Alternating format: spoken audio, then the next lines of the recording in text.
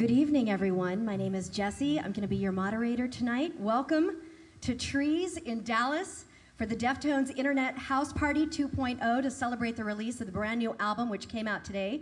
It is Diamond Eyes. Buy it, live it, love it, learn it. We are here with the gentlemen of the Deftones. Welcome back to Dallas, guys. Welcome to the Internet. All right. What's that? How excited are you for this? This is the second one that you've done. You did one back, 10 years ago for the release of White Pony. What inspired you to recreate the legacy of that house party? It's good to be able to reach so many people at once, and we have the technology to do it. We actually were one of the first bands to actually do a live, broadcast of a show, and it was awesome. And it's been a while, like you said, 10 years, and we're ready to do it again.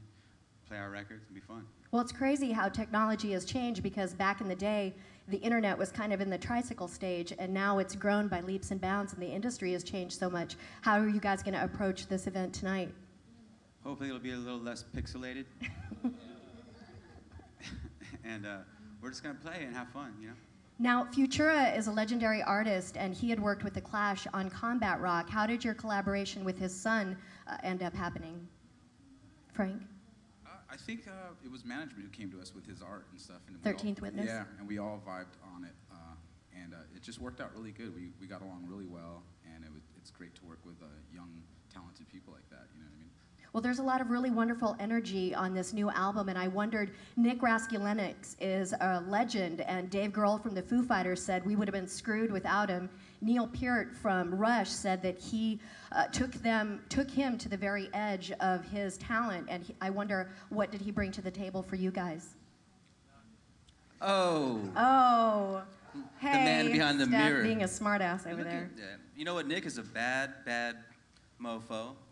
He just became a dear friend. He really, it sounds cliche and all this, but it's really like he's just one of us, man. He's our age. He's very similar. He's a rocker. He just loves to have fun and have good times. But he really just brought us around and made us, just made us do what we do and made it a breeze, He just brought us, reeled us, wrangled us in, and it was great, so. Now, how is Chi doing? He's doing better each day. He's making very, very slow progress, but he's in what they call a minimally conscious state.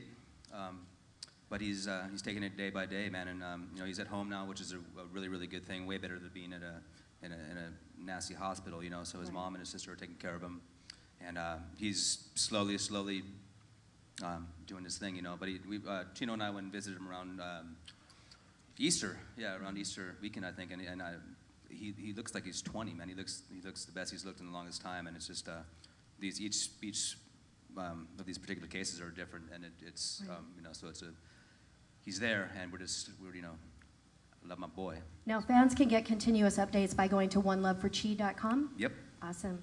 Now, we've got a number of fans who are online here who had some questions for you, and the first one is from Bloody Deaf, and he wanted to know, at the Chi benefit shows, what was your guys' favorite song to do with the guests that you had on both nights? Hold up, let me go over here real quick. Hey. I like the Suicidal track the most. Suicidal? That was my highlight. I really had a great time with that one. He hides behind a tree at Trees. And Abe, what was your highlight?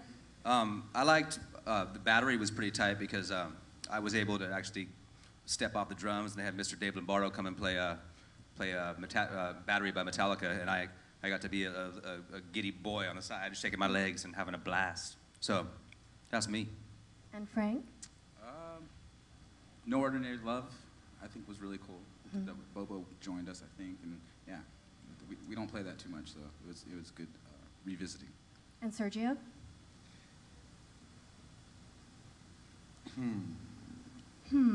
Head Up. Head Up? For sure, yeah, because that just brought it all together for me. And everyone came out, and everyone just started doing it, and it was a good time, and it really is something that reminds me of Chang. And it was just a good rendition and a good way to encapsulate everything. And Chino, what was your highlight? I like doing the system stuff. That was pretty fun for me, just because, for one, I heard those songs a million times, but I never really paid attention to the words or whatever.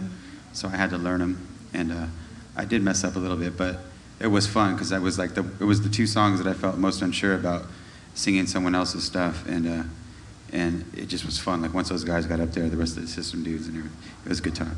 Now, Big Worm wanted to know what song off of Diamond Eyes do you guys like to play the most so far? First of all, his name is Big Worm. Big Worm.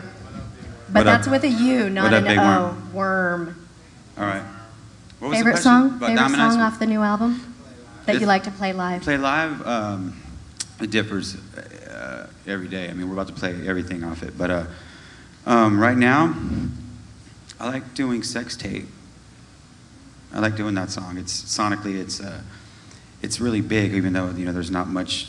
It's not the most aggressive track. It sounds really big to me. I like it. Mm-hmm. Jessie O wanted to know that she just saw that you guys are going to be playing with Alice in Chains and Mastodon, and they're wondering if you're planning on any live collaborations with either band while you're on stage. And go. Well, I don't know. You know what? That is yet to be sussed out. But you know what? Over a month or so time, you never know what can happen. And why not? Now, Rocket Billy wants to know that a band that has been around as long as you guys, sometimes bands retire songs. What song would you consider retiring, and what song would you never retire? Spin the mic. Chino. I don't want to make people mad, but 7 words.